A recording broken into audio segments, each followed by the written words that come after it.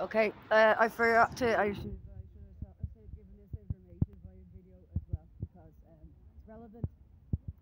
After I came out of cars when I was staying in Desmond, I got anonymous tip off. And seriously, I was like, what the fuck? Never in a million years I expected to get an anonymous tip off of somebody online. Contacted me online and told me about Linda Creamer was the regional director for Tussa where I was, I was in remember Sergeant Maurice McCabe, former sergeant that was in a tribunal with Linda Creamer over being accused of paedophilia. He said because she walked at the end, remained the regional director, they put it down as a clerical error. It was ruled as a clerical error without any other evidence. Linda Creamer remained the regional director, but I was in the same catchment, the same building, the same regional director as Sergeant Maurice McCabe at the same time. My files were in that office. The same. They said that they moved the office, and they said that the files got mixed up by somebody that worked in that section, like. In his case, that was the ruling, like that it was an accidental clerical error while they were moving offices and moving all the files. But my files were in the same office and were moved at the same time as Sergeant Maurice McCabe. And it's like if there could be a clerical error in Sergeant Maurice McCabe's case, as was the outcome ruling that the judge decided, based on the evidence, then obviously my fucking files could also have been mixed up with somebody else's. Because I was in the same office, my files were in the same office at the same time, the same regional director, were moved as well at the same time as Sergeant Maurice McCabe's, with Linda Creamer as the regional director. And this tip-off said, Linda Creamer, regional director, basically. And I went, okay. So but what I read, what I was told, so they didn't tell me anything. They brought in the EU data fucking protection thing. All the fucking laws got ropey about what you can't get access to your own files. You can't get access to your own information. You have to fucking actually send in an actual request. And then they're free to black out and delete stuff and leave stuff out at their own discretion. So it's an absolute fucking cock show. Like, it's unreal, like. Yeah, so anyway, so basically the way that I was being treated in cars when Rashida, Tussa and Christine and all was, what sounded like was that when I walked in to the staff room where my rapist was working, that I didn't know when I got the job, I found out when I started.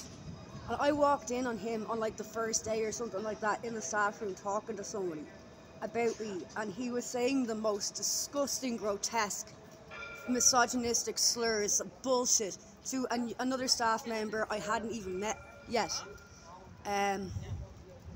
which was fucking, oh my god, so fucking unbelievable. I quit the job after 3 months over something else. He was working in a different section, so I didn't have to see him.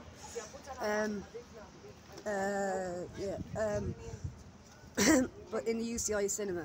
But anyway, years back, like when I was 20 or 21, and yeah, and the way that I was being treated by all of them, when I had Toby, like the hysteria, the fucking absolute complete mentalness, like the fucking people screaming and ranting and stuff, people I hadn't even met before. Like when I'd be over in the Tussa office and stuff, and people would be like just standing there, just ranting and raving, and like not even looking at me, like directing it at me, just fucking absolute lunacy.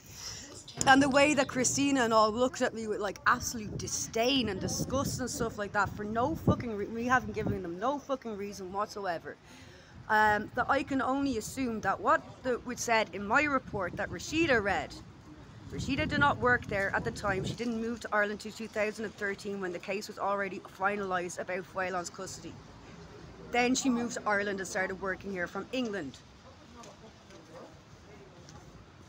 She is of Indian heritage. She grew up in fucking England with her parents. She's as British as they come, and she's Muslim. Oh, and she's a fucking psycho.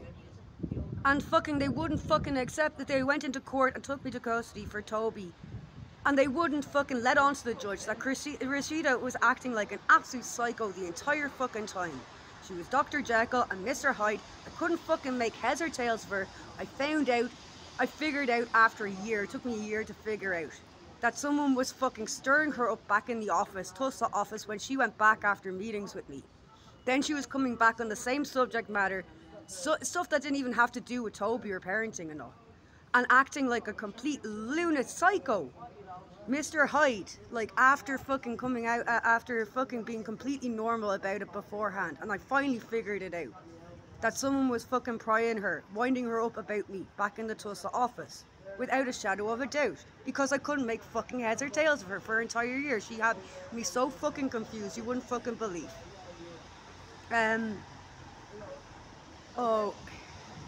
But anyway, they were completely ripped, so I can only assume that what is said in those files was the same type of misogynistic, horrible fucking slur that I heard Connor Matthews fucking saying about me when I walked into that staff room unexpectedly on my lunch break, and overheard him telling another guy that worked there that I hadn't even met yet, all about fucking this. I can't even remember what he said. I just remember like being like, oh my fucking god, I've never heard anything like this in my entire life.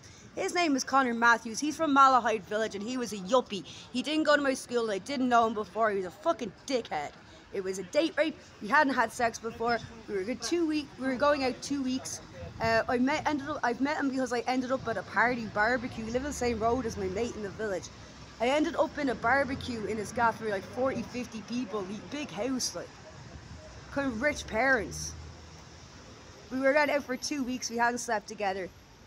Decided to sleep with him. We went in my house in Seabury where there's no CCTV cameras. We weren't even drunk. It was the middle of the day, and fucking we started off normally, and then. But anyway, so yeah. Anyway, I just want to fucking name and shame him again.